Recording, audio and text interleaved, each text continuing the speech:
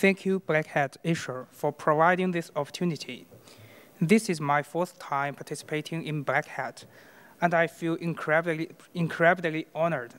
Today, I will be sharing a presentation titled Attacking Debug Models in the Android Ecosystem. My name is Lewei Qu, and I will be the speaker for this session. First, let me introduce myself. I am currently working at a self-driving company in China called Mogul Auto. I am responsible for the implementation of the car-to-road cloud integrated solution in China. I oversee the management and technical work of the entire security team. Currently, I'm leading the team to protect the security of the car-to-road cloud integrated infrastructure and enhance the company's network and data security. Previously, I gained 5 years of work experience at Baidu, primarily focusing on mobile and IoT security. I have submitted a significant number of security vulnerabilities to Google Android, MediaTek, and Unisoc. 500 CVE vulnerabilities has been credited to me, and I'm also the top 1 bug hunter in the Unisoc product security acknowledgement. In 2022, I was awarded the title of Top Bug Hunter by Google. I have participated as a speaker in multiple industry security conferences, sharing my knowledge and insights. I will present the topic in 4 sections: background, threat model, case study, and summary. In the background section, I will begin by introducing the fragmentation of the Android system. Next, I will discuss the native debugging architecture of Android. Furthermore, I will delve into the proprietary debugging architectures developed by 2 major vendors. I will provide an overview of their unique debugging frameworks, tools, and features.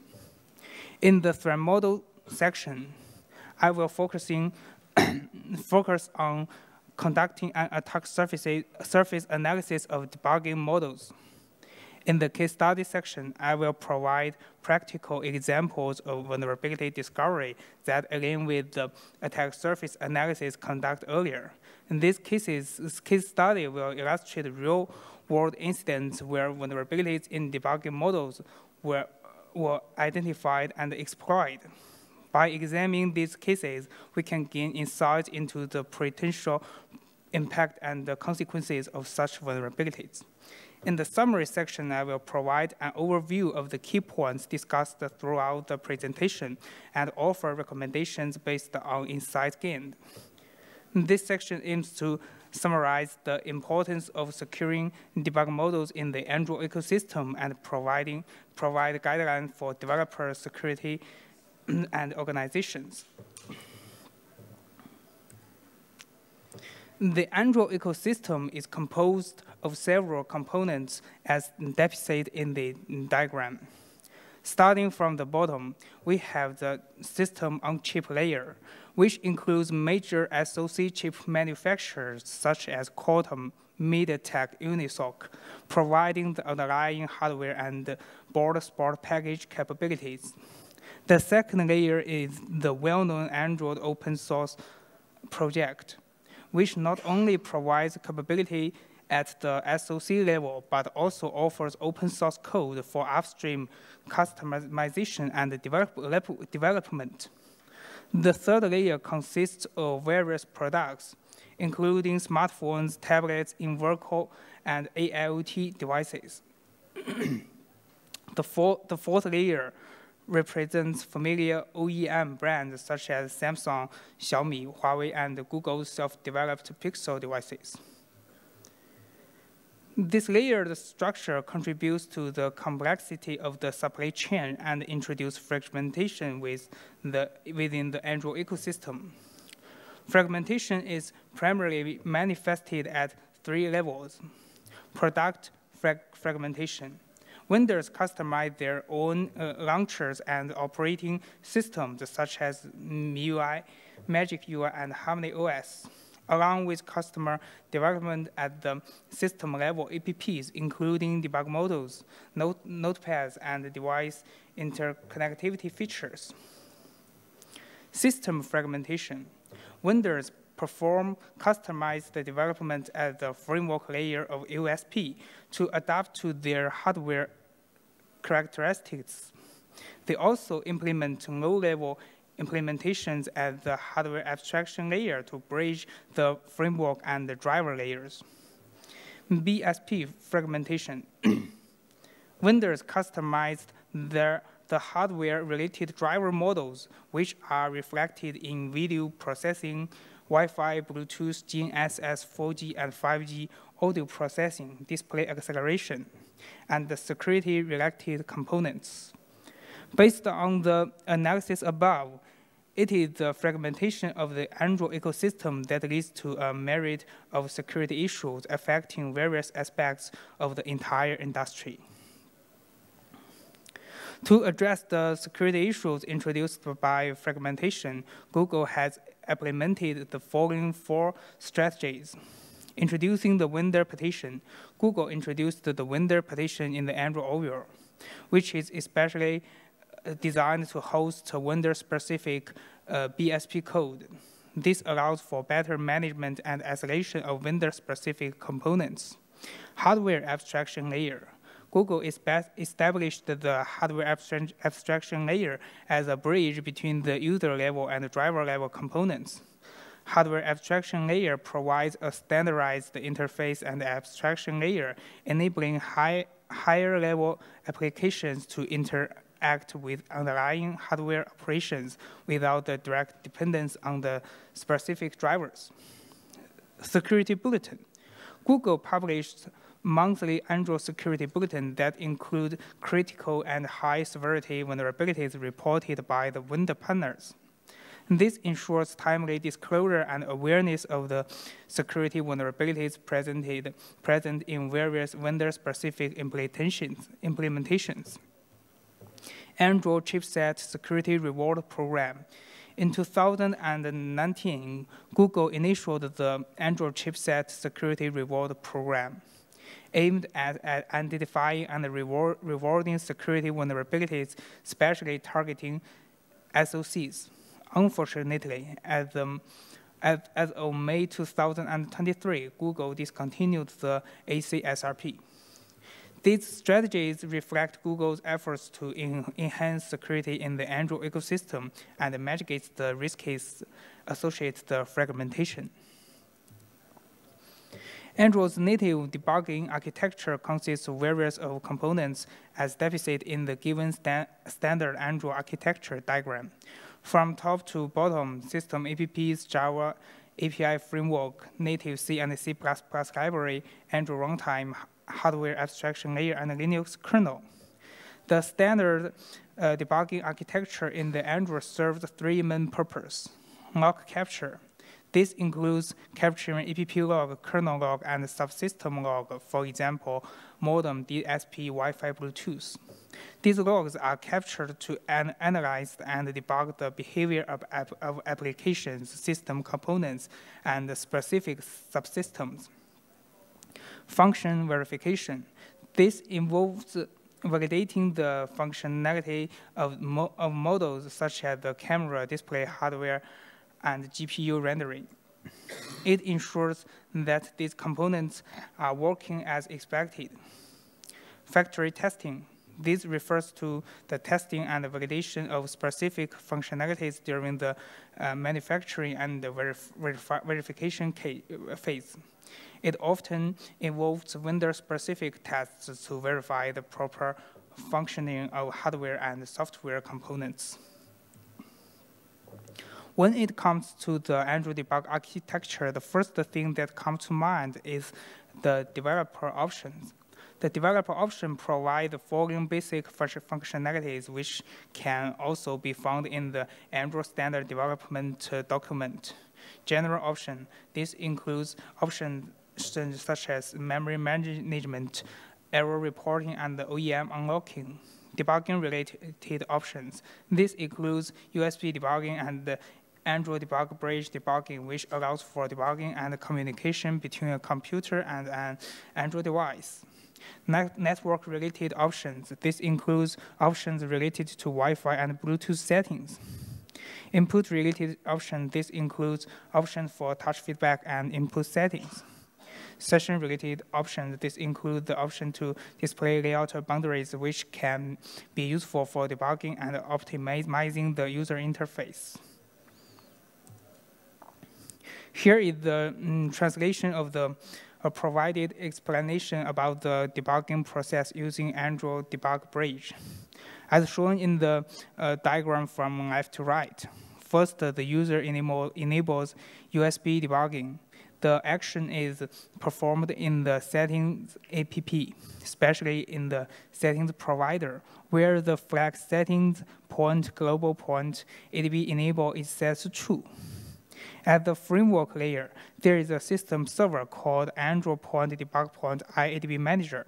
This service continuously monitors the flag settings point global point ADB enable. When it detects that the flag is set to true, it starts the native diamond ADBD using the CTL point start method. At this point, the user can use debugging tools to connect to ADBD for debugging purpose. Here is the translation of the provided explanation about log capturing in Android. Both Android ART layers logs and native layer logs are invoked through Java native interface and accessed via the Android system library called liblog.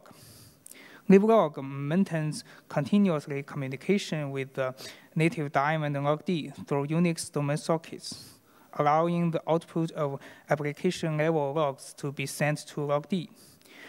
When using logcat to capture logs, it also communicates with logd through Unix domain sockets to read the relevant log outputs. Through the SC Linux rules of the logd, we can see that logd itself has permission to read kernel logs and system files. Based on the analysis of the two aspects of Android debug architecture, we can draw the following conclusions. The debug model invokes complex IPC communication, including vendor calls, Unix domain sockets, content providers, hardware interface definition language, and more. The data flow within the debug models is intricate. User-level data is progressively passed to higher privileged native daemons and drivers. After introducing the debug architecture of Android, let's now shift our focus to the vendor debugging architecture. Firstly, let's consider the question, why do vendors need to do the customized debugging? I have summarized the following 3 points. Log capturing. It is necessary to obtain debug logs from subsystems and have standardized debug capabilities, which include capturing debug information from all models, such as MediaTek's AE and Unisox's Ylog. Function verification involves testing multiple hardware-related functionalities, such as telephony, connectivity, hardware, and location. Factory testing tools are used to perform basic checks on hardware components during the factory stage, such as the screen and others. Let's take a look at the log capturing capabilities of vendor U. In the diagram from the left to right, at the user level, there is a system app called engineering mode exposed. This app can be accessed through two methods, a security code and invocation from a third-party app. Within this engineering mode app, multiple activities are introduced. For example, log management is used to control logs. Android log control is used to control Android logs. AT command control is used to test the effectiveness of AT commands. And modem log config is used to configure modem-related log switches. These various activity or applications communicate through IPC to pass data flow to low-level models such as native daemon and hardware abstraction layer service. Most of these low-level modules are implemented in C++ and have system and root level permissions. The diagram on the right showcases the control status of various log subsystems by the debugging APP. The second case is about WinderM's debugging architecture. It also features a generic debugger UI as the entry point with various native daemons at the background. Communication between them is established through Unix domain socket. Data flows gradually from the debugger UI to the native daemons, undergoes processing, and is then transmitted to the driver layer. Let's move on to the third case, which involves vendor use feature testing and factory testing tools. The APP in question is a system APP called SPRD, Auto SLT, which is introduced by default in its BSP model. This model can be invoked by third-party APPs. Within this system APP, various testing models are included, such as Wi-Fi test, RF carry test, RTC test, backlight test, camera test, system version test, GPS test, Bluetooth test, SIM card test, OTG test, and more. Behind each of these testing functionalities is an APC mechanism that directly reaches the low-level components. For example, the framework is invoked through banner call. Native daemons are accessed via Unix domain socket, and the system files are read using file read operations. The diagram from the right demonstrates the presentation of the final information results. Let's take a look at a real-life case. OnePlus phones are discovered to have a backdoor vulnerability that could allow direct routing of the device. The issue stemmed from the inclusion of a customized engineering mode APP by Qualcomm in the phone's components. Attackers could exploit the latency of engineering mode system APP to gain root access to the device. This highlights the following two issues. The first point is that the BSP often includes factory testing tools which can introduce high-risk security vulnerabilities. These tools, if not properly secured or removed before the device reaches the end user, can be exploited by attackers to gain unauthorized access or control over the device. The second point is that OEMs or ODMs often lack security awareness and fail to remove debugging tools from their firmware packages. These oversights can leave devices vulnerable to exploration, as the debugging tools may provide unauthorized access or control over the device functionalities. This diagram illustrates the attack surface of the analysis the debug models, which can be divided into 4 parts. From the perspective of system APPs, they are vulnerable to attacks from the network and local attacks from third-party APPs. In terms of network attacks, system APPs may often consume ports and accept abnormal parameters to perform high-privileged operations. In terms of local attacks, system APPs accept parameters through exported interfaces such as activity, service, broadcast, and provider. Since system APPs have high privilege, if they are compromised, attackers can gain system-level access and carry out further privileged escalation attacks. Moving on to the framework layer, parameters from the user space are received through AIDL. If there are inefficient permission checks in the debugging components in this layer, it can lead to local privilege escalation. For native daemons, they often receive data from the application layer through Unix domain socket. Improper handling of the data can make them vulnerable to attacks. Hardware abstraction layer service receive parameters through HIDL, and drivers receive parameters from our control. If these parameters are not properly processed, the models can also become targets of attack. Attacking debug APPs. The attack path involves invoking high-privileged components of the APP through a third-party APP. The targets of the attacks are exported components of system APPs, which can lead to local privilege escalation for information leakage. Additionally, system APPs may listen on socket ports, which can result in remote command execution. The following diagram illustrates two types of vulnerabilities found in real-life cases. I will provide detailed explanation of these vulnerabilities in the subsequent case study section. Attacking debug daemons. The attack entry point is the Unix domain socket. Possible security issues that can be triggered include memory corruption, information leaks, command injection, and so on.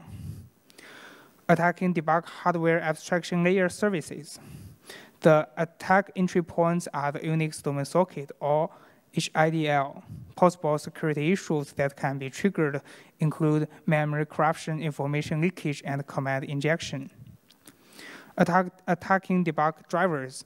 The attack entry point is through fail operations. Possible issues that can be triggered include memory-related problems such as memory corruption and information leaks. Through vulnerability research on debug models, we conducted investigations on 3 popular vendors and discovered hundreds of security vulnerabilities, earning 49 CVE credits. Let's take a look at CVE 2098, an information disclosure vulnerability in the debug model of a certain vendor. The affected debug model is called AED, which is a debugging native daemon. The model exposed a Unix domain socket named com.mtk.ae.aed64. The model accepts parameters from UDS. Among the parameters, there is one for transmitting any process ID, which the AEE module parsed the command passed through the UDS. It extracts the PID and dumps the corresponding process memory information, resulting in information disclosure. The diagram on the right shows the complete proof POC, indicating that the transmitted PID can be arbitrary. This allows a malicious process to gain unauthorized access to the memory information of other processes, ultimately leading to information disclosure. Another issue related to information disclosure is the corresponding debug APP. The APP logs the various unique identifiers of the devices, such as IMEI, IMSI, calling address, and so on. Let's take a look at CVE 2022-48382, a memory corruption issue. The affected process is a debug hall service called vendor point, SPID point, hardware point log at 1.0 service. The entry point of this process is the HIDL common socket, which is a Unix domain socket. In the first image on the left, there is a buffer flow vulnerability. It can be observed that the vulnerable S represents the stack space with a default size of 4,096 bytes. The data passed into the function is received externally through UDS and can have a vulnerable length. This vulnerability occurs when the length of the input exceeds 4,096 bytes, resulting in the buffer overflow. The image on the right shows a POC, which passing data with a length of 10,000 bytes caused a crash in the affected debug hall service. Let's take a look at another memory corruption issue at the driver layer. The problem is identified as CVE 2022-3911118, and the affected debugging driver is SPRD systump. The attack entry point is for fail operations. The issue here is an auto-bound write vulnerability. When writing an excessively long byte sequence, it triggers a panic in the kernel, and the POC is shown in the image on the right. This case is a local privilege escalation vulnerability identified as CVE 2022-47339. The affected process is a root privileged debug daemon called CMD service. The attack entry point is the Unix domain socket named CMD SKT. By default, CMD service is not enabled. It only starts when the property flag CYS point CMD service enable is set to enable. CMD service accepts complex parameters through the Unix domain socket CMD SKT and eventually passes the parameter to popen for command execution. This ultimately leads to command injection, allowing for local privilege escalation and arbitrary command execution with root privileges. The last case, let's take a look at a complete vulnerability exploration process. This vulnerability is identified as CVE 2022-27250. It is a recurring issue, duplicated issue that was initially discovered by the security company, Software. The problem occurs in a factory testing tool called SPRT Auto SLT. This APP accepts various debugging components such as camera debugging, phone debugging, FM debugging, Bluetooth debugging, and more. The APP listens on port 7878 and accepts commands. The command list includes the ability to execute shell commands. However, the supported commands may vary depending on the device.